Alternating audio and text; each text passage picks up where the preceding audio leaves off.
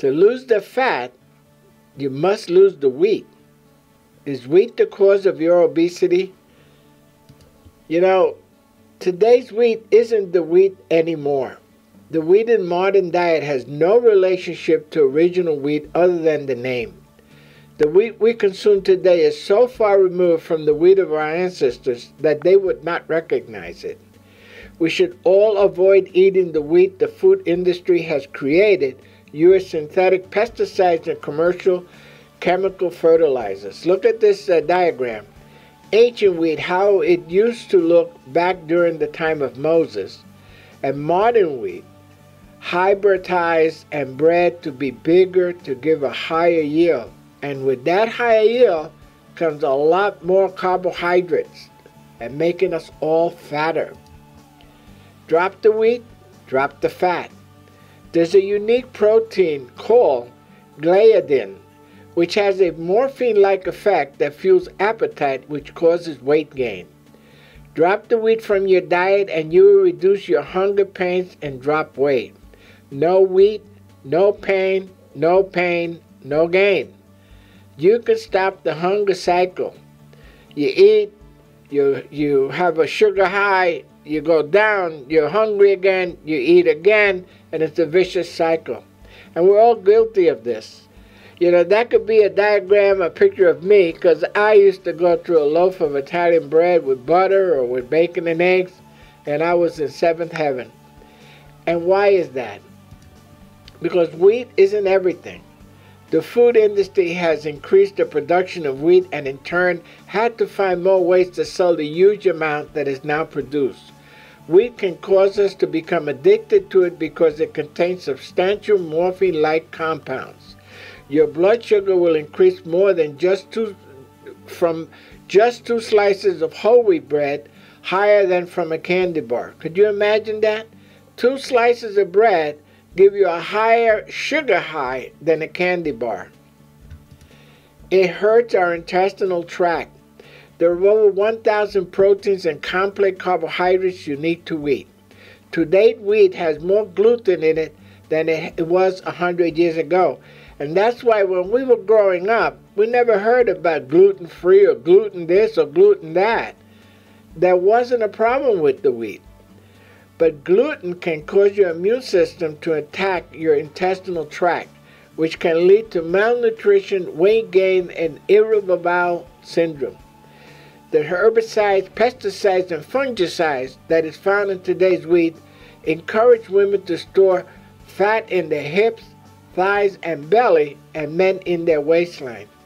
It does havoc to your GI tract and slows down metabolism. A chemical dough conditioner called potassium bromate that makes bread soft interferes with the body's natural hormones and increases risk of thyroid cancer. It is banned in most countries, but not in the USA. Could you imagine that? Potassium bromate suppresses hydroactivity, slowing down our metabolism, and we burn less calories and causes fat gain. It is still available in the pizza, cakes, cookies, and bread we eat. You know, we always wonder, why can't we eat cookies, or why can't we eat pizza, or why can't we eat bread? It's because all these compounds that are in flour and the modern day wheat are causing us to gain weight. Efforts to ban the use of potassium bromate in bread. The UK banned bromate in bread in 1990. Canada banned bromate in bread in 1994. Australia still has not finalized its July 2007 proposal to mandate iodized salt in bread, breakfast cereals, and biscuits. As of September 2007, the USDA maintains potassium bromate is still listed as a safe additive.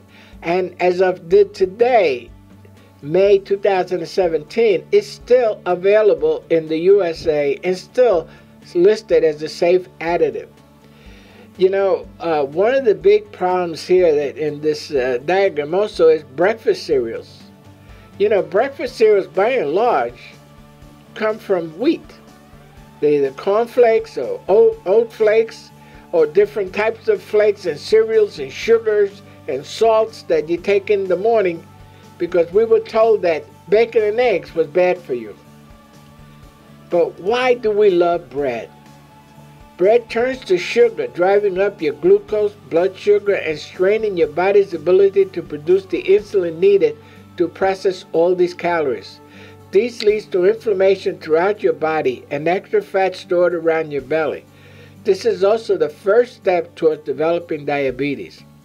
Any wheat product, be it whole grain or from white flour, is not good for your health.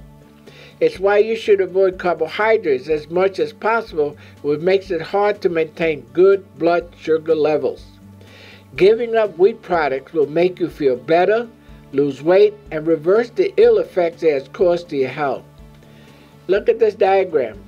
Fat loss is all about controlling blood sugar. Two basic truths. And you know, a lot of people don't realize it's not about calories, it's about blood sugar. When you eat foods that turn to sugar, it signals your body to store the excess as fat. And that's it. That's the magic formula. When you eat foods that turn to sugar, it signals your body to store the excess as fat. And where does it go? On your belly, on your hips, on your butt, in your face. When you restrict your body and have a blood sugar level low, you end up with hunger, cravings, and extreme fatigue. So it's important to control your blood sugar.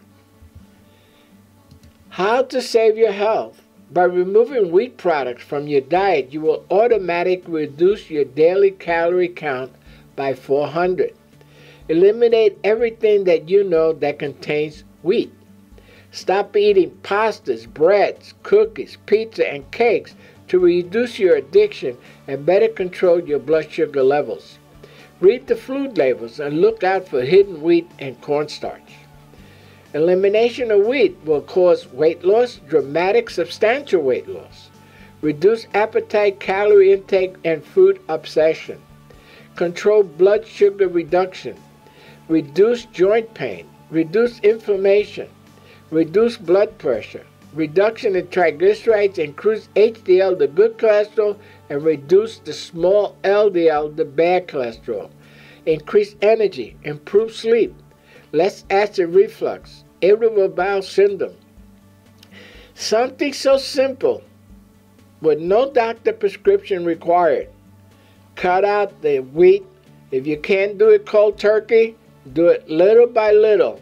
But try to reduce the amount of wheat products you consume in a given day. And I bet you'll be shocked to see how much wheat you consume in any given day. And like this chart shows, you could drop 400 calories a day just by stopping eating wheat products.